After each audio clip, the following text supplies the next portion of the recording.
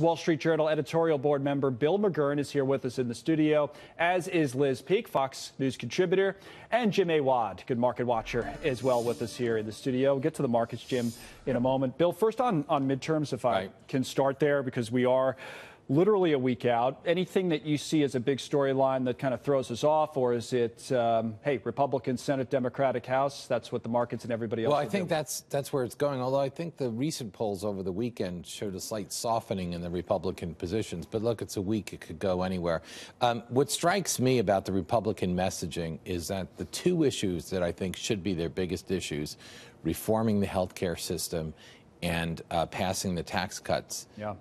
They're not using. In fact, they're being used against them by the Democrats. Healthcare. Blake mentioned this last hour, and he's right. Healthcare is the #1 issue for the Dems. Right. And they were able to use that in all their ads. Liz, I spent some time, and I'm just thinking Iowa, but other states as well throughout the year, reporting on other stories. But anytime a political ad would come on, it was related to a Democratic candidate. Almost every time it was health care. And Bill's right. You wouldn't have been able to predict that. Well, I think there are two things. One is the Republicans majorly flopped on trying to repeal and replace Obamacare, a central promise that they had talked about for 7 years. So that was a pretty big embarrassment. Finally, they get Congress. They don't do anything with it.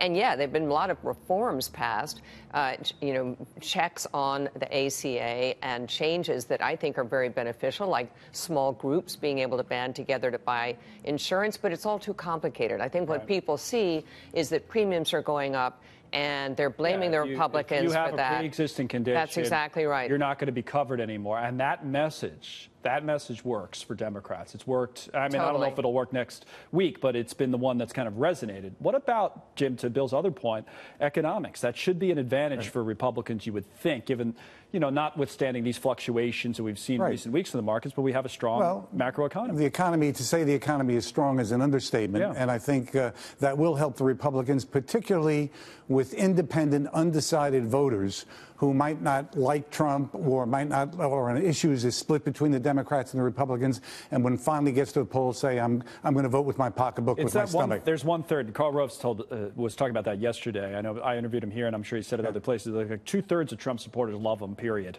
They love the person, they love the policies, and there's 1/3 that like the policies. They don't necessarily love the guy, but they like the policies. And then there are the independents, who really, in many cases, are the swing vote, who like the economy, maybe not some of Trump's non-economic policies, but they like the way the economy is going. And to the extent that the economy is strong, it's going to help the Republicans. The question is that enough, given all the other issues? Exactly, given the idea that it probably was pre-positioned here, at least on the House side, for the Republicans to have a tough year. Before I talk more about economic issues, Bill, we'll bring up trade here in a second, and maybe even the stock market decline. What about immigration? That it is a huge political issue. Right. And we talked last hour about how that's #1 for many Republicans. You have this caravan story, and the president's deploying troops. Caravan's not really near the border, but he's deploying troops, and then he gives this interview to Axios this morning as well, bringing up another issue, birthright citizenship. What do you make of all that? Well, look, I think a lot of Republicans are hoping in the House that the caravan carries them through on Election Day. It's a strong issue. Immigration can be a different issue. It can play. A couple months ago, it played out to Republican heartlessness, breaking up families and so forth. But now it plays, I think, to the Republican advantage on lawlessness. Now, I don't think it's enough for the Republicans. I think people don't like the idea of a lawless group just going to bum rush the border. I think that helps them. But, we're talking about the strong economy. One of the problems that I think we have with the Republicans is they haven't taken credit for it. In other words, they haven't tied it to the tax cuts. The tax cut messaging has not worked well. An internal poll for the RNC showed that last month. They should be saying, this didn't happen by accident. It happened largely because we got together and passed these cuts. And I think they'd be in a stronger position if they were leading with that. Instead, they seem to be afraid of it. In my district, New Jersey 11th, we have good Republican candidate Jay Weber running, tax cutter and everything. His opponent is claiming that the tax cuts were a tax hike because of the SALT deductions of course, and so in forth. New Jersey in a high tax Right, state. but that's because we've lost the messaging on that, I think. Real quick, Liz, what do you think of that? Because I think Bill's right that the messaging I think it's hasn't crazy. been- I think it's crazy. Yeah. And Republican strategists for 6 months have been saying, talk about the economy, talk about the tax cuts. I honestly think some people don't know how to connect those dots. And the Democrats have done a fabulous job of demagoguing it as being only for the wealthy and for corporations. And there are so many other issues centered around this election that are non-economic issues that people are going to have to sort out.